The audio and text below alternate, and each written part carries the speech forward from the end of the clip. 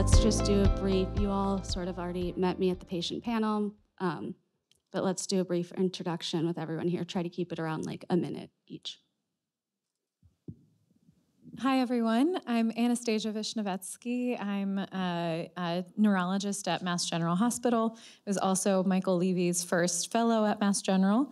So very excited to be here. I'm particularly interested in different symptoms folks with NMOSD and MOGAD might experience, so particularly pain, spasticity, headaches, and also working on some studies related to cannabinoids in NMOSD and MOGAD. Marcelo Matiello, neurologist at Mass General with interest in clinical aspects and treating patients with NMOSD, MOGAD, MS, and other neuroimmunological diseases. Yes, there we go. I'm Yosbelkys Martin Paez. I go by Josie. And for my patients, just to make their life easier, Dr. Martin.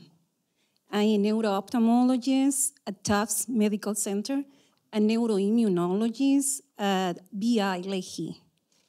And I tend to wear two hats, neuro-op and neuroimmunology, and I do see patients with NMOSD, MOGAD, and MS. Hi, I am Dr. Kina Peppers, and I am a physician, but I'm also a patient. I was diagnosed with NMO in 2015, where I was intubated, then I was blind and paralyzed. So, of course, my interest, I'm so happy to be here today amongst all of you who are basically all going through the same things. And it is a journey. However, we can get it done together.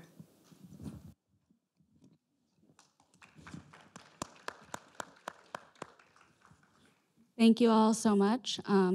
It's very cool that you are a patient and working in medicine now. So I just wanted to get us started by talking about some common symptoms and maybe comorbidities that go along with those symptoms in both NMOSD and MOGAD. I'll have Dr. Vishnevetsky start us off. Great. So I think some of the symptoms that are most problematic in NMOSD and MOGAD are neuropathic pain that folks talked about a lot here. I think the fatigue, spasticity or muscle spasms, muscle cramps, all of that kind of goes under the umbrella of what we call spasticity as well. And then I think this is something that can occur in NMOSD as well as MOGAD, but I think is particularly common in individuals with MOGAD, and that's headaches and eye pain. And that's something that we see much more in folks who have the MOG antibody than we see in folks with MS or in folks with NMOSD. So those are some of the comorbidities or some of the symptoms that we focus on the most. One of the things I think about in terms of just the approach with patients and kind of setting expectations, especially for people who are just starting on a therapy early on, is that there's not a single medication that works best for everyone. You'll hear some people here talk about a medication. I think I heard someone mention Lyrica. And for some people, that's really, really effective, and other people will have a lot of side effects, not find it effective. The dosing is different. And so from the beginning, just setting expectations that it's a bit of a journey to find the right set of medications for each person that best balances kind of side effects as well as efficacy, and that it's kind of important to work closely with your doctor from the beginning and not expect necessarily that the first medication you try is going to be the most effective. Yeah, in the same way, I also think about bowel and bladder dysfunction or sexual dysfunction as one of the cornerstones of helping patients with NMO or MOGAD. What was talked in the previous panel as well, fatigue or brain fog or inability to stay healthy or stay active the same way that patients would have done before. And finally, how to approach the disability that is directly driven by either optic neuritis, we heard before, visual deficits, or inability to drive or to do activities that they once could with the vision, inability to move or to be able to, mobility is a major core area of interest of us helping our patients. But similar to what Dr. Vishnevetsky explained, pain is probably in my experience, the most difficult to treat. And it can come in various forms. It can come as a spasticity or tonic spasms. They're quite severe and quite painful. Or they can come as a permanent or continuous type of symptom. And it's described as burning, electrical shooting, prickly, and we always trying to find a balance between efficacy and side effects, and of course, the cost of treatment and how people feel when they are on so many medications. I just want to make a distinction between comorbidities and symptomatic management.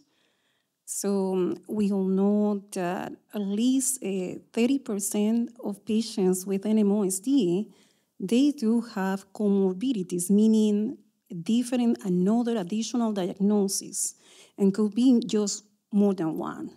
What I like to tell my patients is the fact that you have one autoimmune disease doesn't protect you to have others.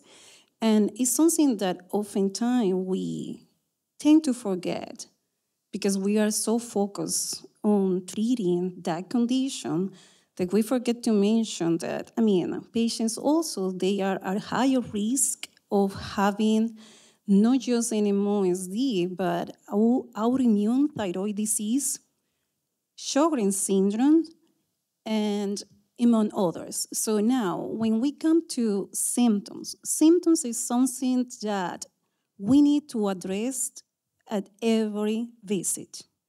In my experience, and something that I have learned, is when you see your patient in clinic and you ask them, anything new since last you saw me? They always gonna answer no.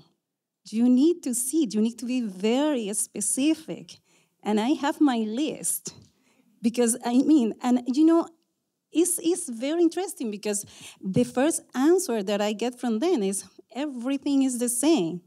And then when I go down, all the symptoms that we previously mentioned, like fatigue, sexual dysfunction, bladder and bowel, memory, vision problems, and pain, they tend to check all the boxes. So I think that our role as a provider is go through those symptoms even when patients, they do not mention, even when they tend to, or at least when they said everything is stable. So the reason why I started with the comorbidities is because when it comes to visual symptoms, everything is not optic neuritis. That's a presenting symptoms. But we need to remember that the way that we treat acute attacks in NMOSD, MOGAD, is steroids. When it comes to MOGAD, so it's a long-term prednisone treatment that can lead to increased intraocular pressure. So there is also other conditions that are more severe. If baseline you have dry eyes, that is gonna make it worse. So that's always, I always said, so if you are on acute treatment, you need to get your eyesight, you need to see your neuro-ophthalmology while you're going through treatment. But most importantly, if you ever have a new visual complaint, you wait for us to say if this is an optic neuritis or we are dealing with something else. Thank you. So of course I'm speaking as the patient, but initially when I was diagnosed, it was as if my body had read the book. So I came in with intractable hiccups, And I quickly deteriorated and started having weakness in my upper and lower extremity, then had respiratory failure, was intubated, and then I was blind and paralyzed. So just bouncing off of what was said already, I already had Sjogren's. So I had Sjogren's syndrome, and when having Sjogren's, everyone talks about the dry eyes and the dry mouth. However, I had all of the neurologic symptoms that went along with Sjogren's. So I already felt like a pincushion, and I had the stabbing pin needles. And at that time, with hospitalization, all of my organs were failing, and they had difficulty controlling my temperature. So it's so funny how initially they tried to tie things into my Sjogren's when I started having the pin pricking, and all of a sudden my legs went out and I was able to get to the right place at the right time. And going back to when you said, someone else said something about having the fatigue. So having the Sjogren's on top of having the NMO, the fatigue is, it's tough, it's hard. And, someone else mentioned modafinil, which a lot of times modafinil is my friend, but sometimes modafinil, I feel like it doesn't work. And I know this may not, be the same for everybody, but what really helps with me is exercise. And, I figure when I get up in the morning, I take that pre-workout drink that gives me that boost just to make it to the gym. And those endorphins that I get from my workout, for me, the workout is like my woosah. The workout is, what gives me the energy that makes it through the day. So, it's other ways that you can, get around everything. You just kind of have to figure out, what works for you. It's like going to the grocery store and looking for some bread. And you walk into the bread aisle and it's like, oh my goodness, there's wheat, there's rye, there's so many different types of things that you may like, or they may like you. So sometimes it's a matter of figuring out, what works for you. Great, thank you all. Is there anything you wanted to add before I ask a follow-up? Okay. So Dr. Martin Paez, I really appreciated what you added to that and the distinction between comorbidities and other symptoms. You did mention that in NMOSD, there seems to be more overlap with other conditions. And what I've read has said that that is more common in NMO, aquaporin-4 positive NMO, maybe even negative, but less common in MOGAD. I, as a patient, and have talked to many patients, have not had that experience. I've seen many, many MOGAD patients who have multiple conditions. Can you guys just please speak to that and sort of what you're learning about all of this? So I was talking about the overlapping with autoimmune conditions on NMOSD. Yeah. So your question or the concern if I seen that in my daily practice when it comes to MOGAD, not that much of associated comorbidities, others that general population, and according to demographics, they're gonna have, like hypertension, hyperlipidemia, diabetes. So, but specifically when it comes to other autoimmune disease, that's not my experience. But I have to say, anxiety and depression, for sure, they are. Yes. Okay, thank you. Has anyone? I think part of the answer is that we know about NMO aquaporin-4 for a longer time, and there are many more studies looking into other autoimmune conditions. We heard Sjogren's, lupus, thyroid disease, autoimmune hepatitis, myasthenia gravis. And in MOGAD, I think that type of knowledge is still coming. The one opportunity is how to fit the medications we use to prevent one condition to prevent the others. One interesting fact, though, is that it seems that for MOGAD attacks, they're usually more related to a previous infection or previous boost of the immune system.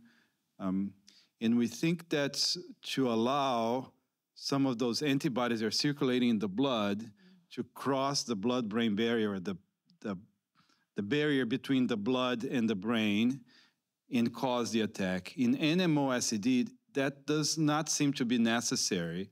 So, of course, we try to prevent and treat infections every single time, but it does seem more likely that infections are triggering MOGAD attacks in a higher sense than triggering NMOSD.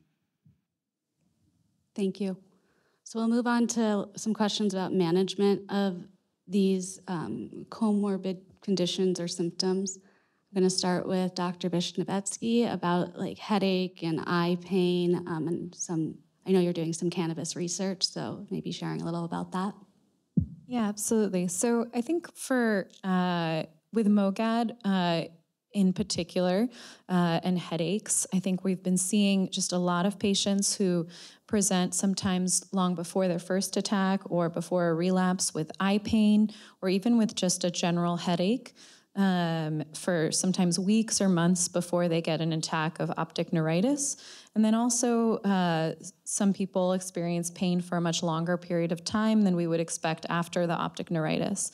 Part of that, we think, is related to the fact that there's actually inflammation, not just in the optic nerve itself, but in the sheath surrounding the optic nerve. So that's called perineuritis, and that can be particularly painful. We don't have targeted treatments for that particular kind of headache or that particular kind of eye pain, unfortunately. And I think it's actually an area that's really understudied and underappreciated. But I think it's important to at least try to treat those symptoms with the typical headache kind of arsenal that we have. There's a lot of medications that are effective for headaches. Sometimes if it's just called eye pain or if it's kind of too closely connected to the acute attack and expected to just go away on its own, we don't treat it aggressively enough. So advocating for, if you're having eye pain or headache for months after an attack, to actually get that treated, even if it's with just migraine medications, I think that's important. The other thing is that for some people, actually treating the onset of the eye pain with steroids can be effective. That's a slippery slope because steroids have a lot of their own side effects as well. But I think that that's a discussion to have with your neurologist or your neuro-ophthalmologist about what's the point at which you're kind of worried about this being an impending attack, and what's the point at which you want to actually treat this with immunotherapy or try to treat it with immunotherapy. And I think that it's a particularly challenging area because I do think this is different. You know, a lot of neuroimmunologists, we trained with the paradigm of multiple sclerosis, and this just isn't as common of a symptom. This isn't something we see as commonly in multiple sclerosis. And so I think, you know, the teaching is always headaches are not a symptom of multiple sclerosis, or headaches are not one of the kind of one of the typical things that people experience because of their MS. They might experience it separately. But I think that that's different for patients experiencing MOGAD, so I think that's important to appreciate. And then on the cannabis front, I've started to systematically ask patients about if they're using any cannabis-based products, because I've found that a lot of people are, and a lot of people aren't talking to their physicians about it. To me, it's like any other drug or medication in the sense that for some people it works, other people it doesn't. Some people experience side effects, others don't. And it's just something that unfortunately the medical establishment hasn't been able to study because of all of the regulations attached to cannabis. And so it's been a real source of frustration for me when patients ask, if they ask about gabapentin, what are the side effects? What's the data? What's the efficacy? I can answer those questions.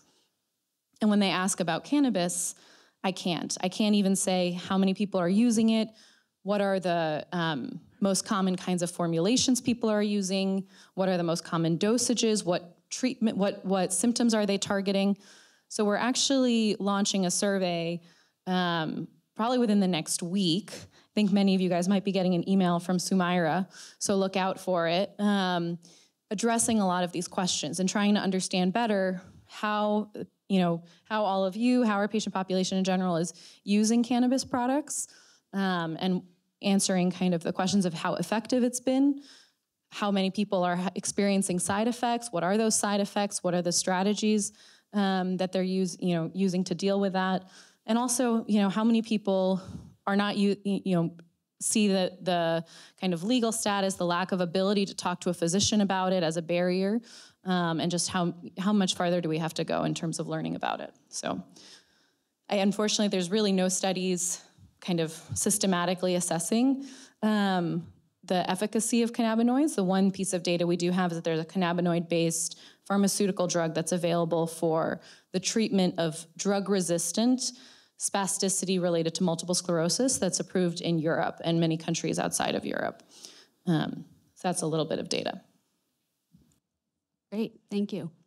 And so now let's talk a little bit about the management of physical symptoms, and please chime in if you guys have any other comments about management of vision or eye pain or anything. I'm not gonna call on someone, but someone take it away. So the question is on physical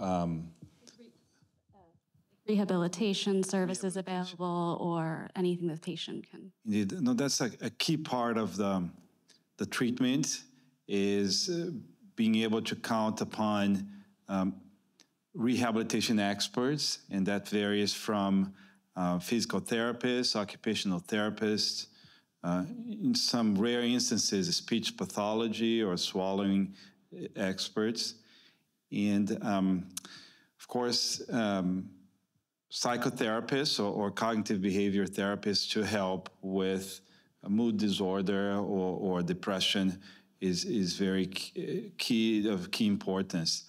In our practice, we benefit from having colleagues in a large institution, which is a Spalding Rehab, but we also know that there are other rehabilitations that are just wonderful. We, of course, prefer that our patients see experts in neurology. The type of treatments they get is different than physical therapists or occupational therapists specialized in sports medicine or orthopedics. And organizing all this is a no simple task. So I also always think about the team, and a patient is a captain, the physician is a co-pilot or a co-captain, but along with the nurse, along with the entire support system, the family, the friends, the advocates, the therapists, and so on. Of course, this is not cheap either, right? So navigating medical insurances and pre-authorizations and peer-to-peer, it's becoming more difficult for us as we are trying to be available for clinical issues, but also available for paperwork. But I often find that that energy and that perseverance and that resilience in my patients, and that's why I think our team members are ready to fight, right? But just seeing patients who have access to rehabilitation and how well they do inspire us.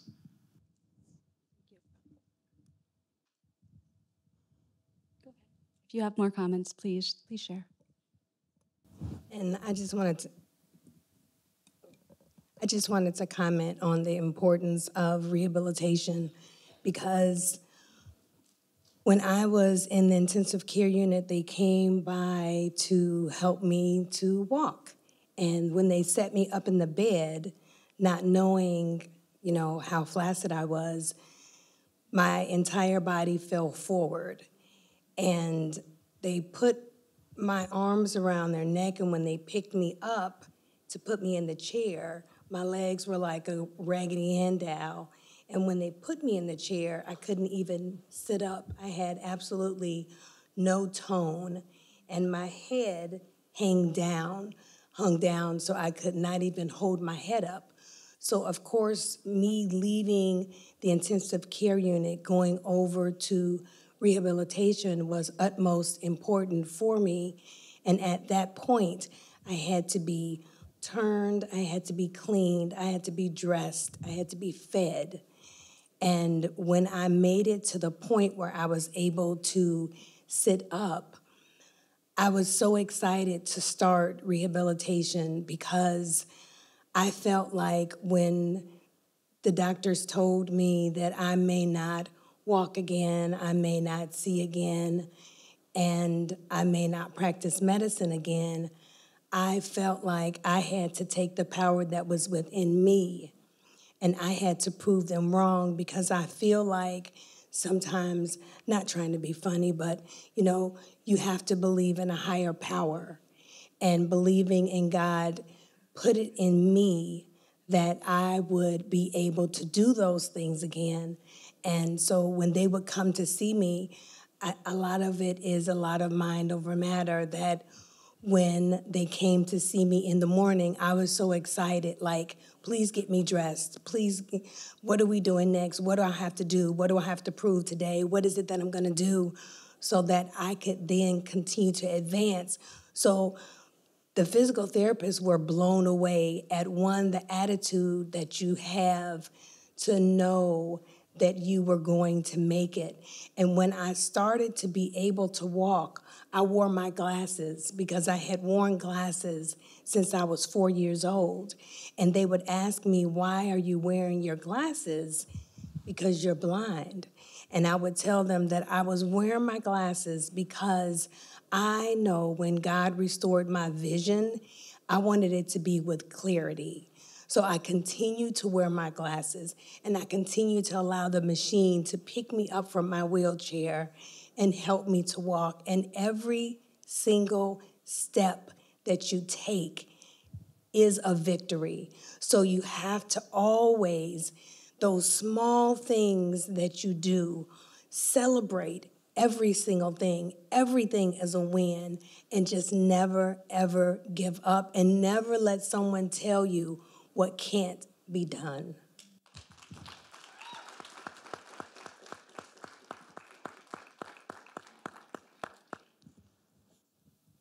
I just want to say something. I hope that was the last time that you saw that team, right?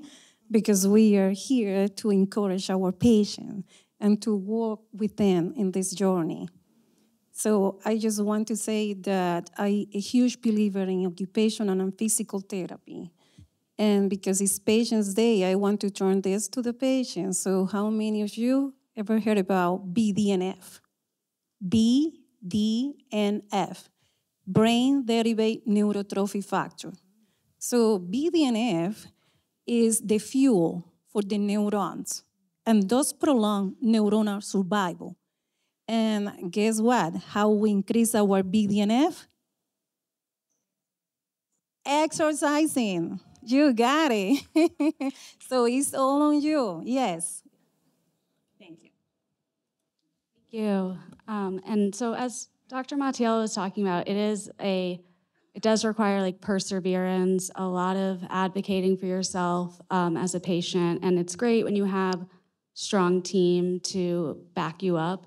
But I think it does get really, when there's so many comorbidities or overlapping symptoms and maybe other things going on, maybe there are medication effects or just coincidental, you have another condition. I find that it becomes pretty hard to manage all these things. I'm wondering, I've heard other people mention social work and other things that ways you can get help, but I'm unfamiliar with those other methods, so if someone could speak to that.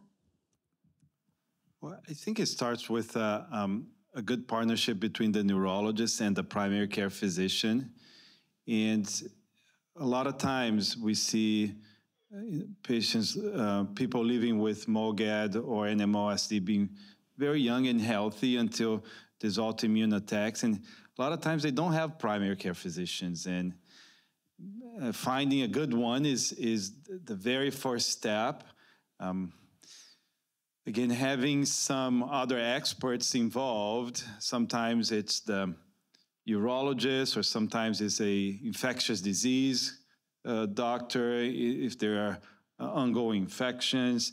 And I think spending time to understand that some institutions may have all of these and making those connections, and sometimes you will need to get familiar with a few different clinics and different hospitals. I've seen patient advocates and sometimes or concierge practices. It may work, it may not. I think that's, of course, it's always an additional cost, and cost is never a trivial factor to care. But I think if you start with a neurologist who knows these conditions, that has access to both inpatient when it's needed and outpatient practices, plus a good primary care physician who is willing to learn. Unfortunately, most may not know details about these conditions, but many of them are happy to communicate with us and go into the websites and read some review papers about it. I think those two are definitely the most important.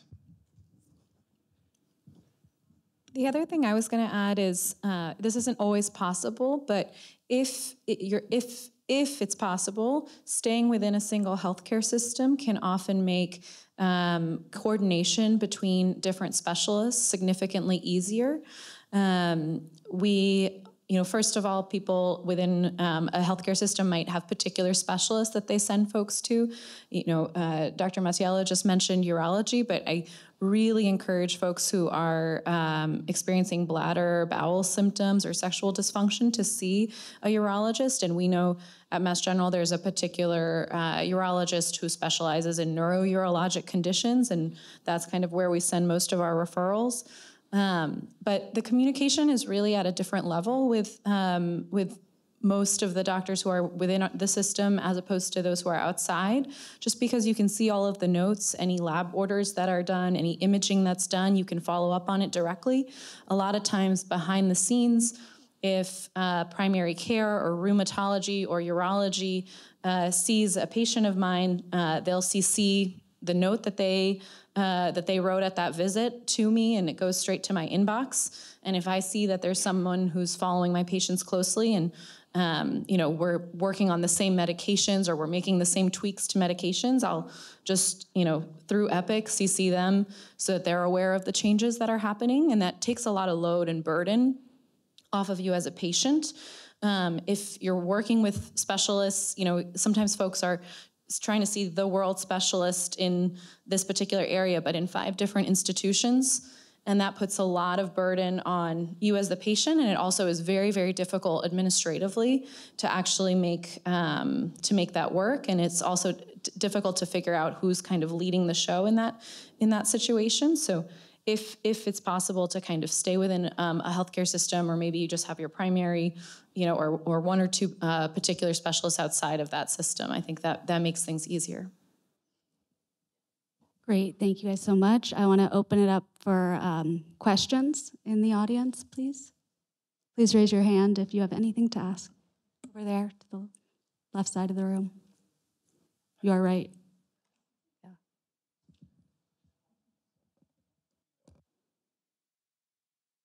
Yeah, hi, I'm going to sit back down.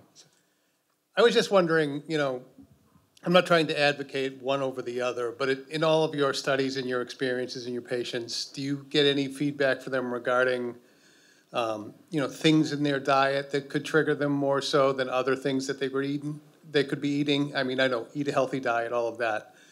But, I've heard a few people around the room talking about certain foods bother them a certain way or could cause them to feel a certain way. I don't know if you guys touch on that at all with your patients.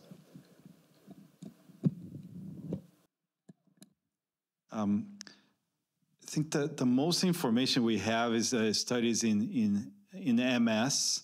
So because it's a more common problem, the identification of this condition has been much longer, and different strategies, different nutrition strategies have been compared. And surprisingly, every single diet that is rich in fruits and veggies and very low in sodium and salt or processed foods, sugars, they work extremely well.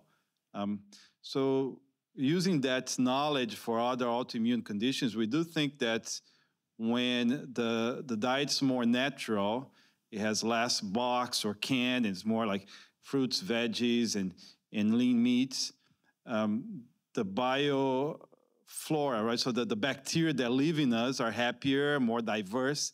They help the immune system. That's an area of research of a lot of colleagues at the Brigham and Women's, Dr. Chidneys and other colleagues.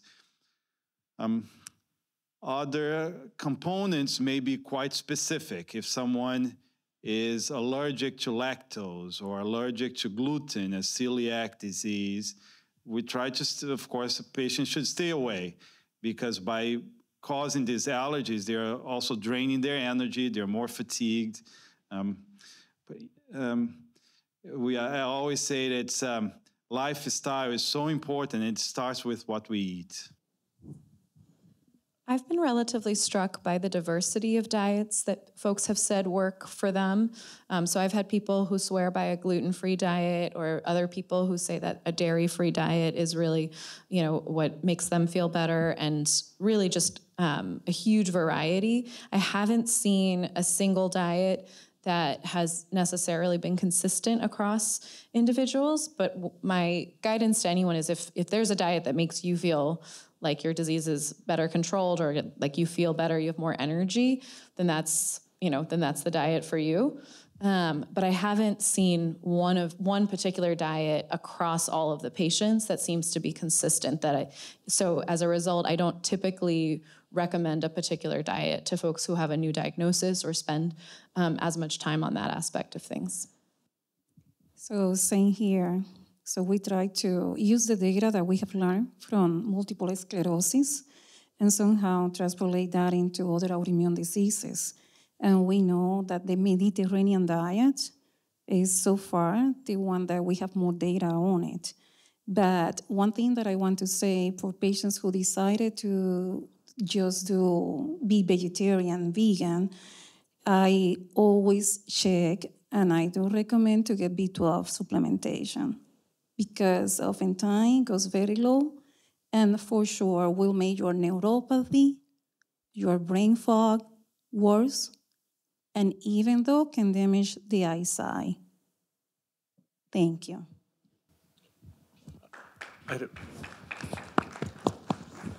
I had a follow-up question. Dr. Matiello, a couple times you've mentioned, I think, the relationship between an infection possibly triggering an episode of MOGAD or a flare. I wanted to make sure I heard that correctly. And if so, is there a sense that there may be variation between, say, a bacterial infection versus a viral infection? Just trying to anticipate, like, if something happens with my daughter, when to be most, obviously we're trying to be vigilant all the time, but trying to have the best kind of signal. No, thanks for the question. There are two theories, of course. There's a theory that thinks that perhaps when the immune system finds a virus or a bacteria or even a parasite, it may confound, it may attack that, and if there is similarities of such organisms' protein with the myelin proteins, we call this molecular mimicry, this could be a way to perhaps try to explain why people develop this. Fortunately, this is very difficult to prove, and all the trials of trying to, even the big story was EBV and MS, and many negative studies, some positive studies. In NMO and MOGAD, there have been some trials on trying to find this, but no single agent or class of agents. What I was talking a little more about was how sometimes inflammation that is brought by an infection may make the barrier that protects our brain a bit leaky. And that's very well known in the laboratory. So Dr. Levy and other colleagues who do a lot of the models, that a lot of times just giving an antibody to that animal model does not cause the disease. They have to cause some inflammation. Some of the neuropediatricians, they think that people, especially kids, on IVIG, one of the reasons why they do so well is they never get any infections. Again, this is never studied, never proven, but I have a number of colleagues who say, yep, even those colds or those GIs, that kids have all the time. I see my own girls, they have infections all the time. With IVIG, they're not there. And maybe that's one way to protect from relapses. Again, not proven, not studied, but a gut feeling. It's very interesting. Thank you. I think we have time for one more question. Hi. So what are your thoughts on holistic treatment? I know you spoke about cannabis, but I get like a monthly massage. What about acupuncture, red light therapy, ice baths? Any of those thoughts on that? Yeah, you mentioned a lot of the ones that I actually do recommend to folks. So I think with complementary alternative medicines, I think that they can be a really good complement to the medications and to the other treatments that you might receive. In particular, because our medications have a lot of side effects, and they're not really well tolerated by a lot of people at the doses that are needed to really control pain fully. Pain is a really complicated phenomenon. We know that there is a really important component to, the mind's kind of influence on pain. We know that there, for example, is a really powerful placebo effect. That doesn't mean that that just means essentially that what your perception of what your pain is going to be alters what the pain experience actually is. And so harnessing that, figuring out ways to use that to your advantage, I think is really important. The thing that I would say is also important is to avoid therapies that are really expensive and ruinously potentially expensive and are potentially, really don't have any basis for improving symptoms. So within the kind of range of complementary medicines, the things that I do recommend are typically acupuncture, massage, definitely cold or heat therapy, any kind of exercise or stretch-based therapy. Things that I recommend typically a little bit less or don't recommend is homeopathy. In terms of, and then there's, if you're going to a specialist paying thousands and thousands of dollars out of pocket, that's an immediate red flag for me because there's just not, there's not necessarily data behind some of these medications, and especially when you see kind of miraculous cures or promises about therapy, there's other things to spend your funds on, and it's important to kind of stay away from that. In terms of cannabis, the things that I'm hearing the most from patients, and again, one of my frustrations is that all of the information I have this is just me echoing back what patients have told me. This isn't information that I have from, randomized controlled trials, unfortunately, not yet, but hoping to change that. But the things that I'm hearing the most are that it's potentially helpful for pain or for spasticity. There is actually there's data from animal models that particularly for spasticity that cannabinoids can be helpful. And then also for potentially anxiety or sleep. And the thing that is also important with cannabis to understand is that there's a difference between CBD and THC. So THC is something that is more responsible for the high and for some of the psychoactive effects of marijuana. It can be the component that is very effective or potentially effective and that we're most interested in for that pain spasticity portion. But the CBD is probably the component that's more important for the anxiety sleep component. So folks sometimes will use THC more for the, or a kind of higher THC compound for the pain or the spasticity, or the higher CBD content for the anxiety or for the sleep. The problem is, I don't have expertise as a doctor to tell you about what dose you should use, what dose is safe. And so I have the same reservations that I have about any other medication, except I just don't have the data. So you have to kind of really take that with a grain of salt, and hopefully we'll have more data out there, both about people who decide to use it and what their experience is with it, about people who stop using it, and also about people who've never tried it. Great, thank you all. Oh, one more thing, yep. In addition to that, and this is like another resource that I tend to share with my patients. Believe it or not, I learned about this from one of my patients, and I decided to look into that. And it does really work. Is a functional nutritionist, and is in addition is online. So they do like telehealth video visits, and seems to help with inflammation and managing autoimmune disease. I'd be happy to share this information with Sumaira so she can pass that along. But they do seem to help. Thank you. Thank you all so much.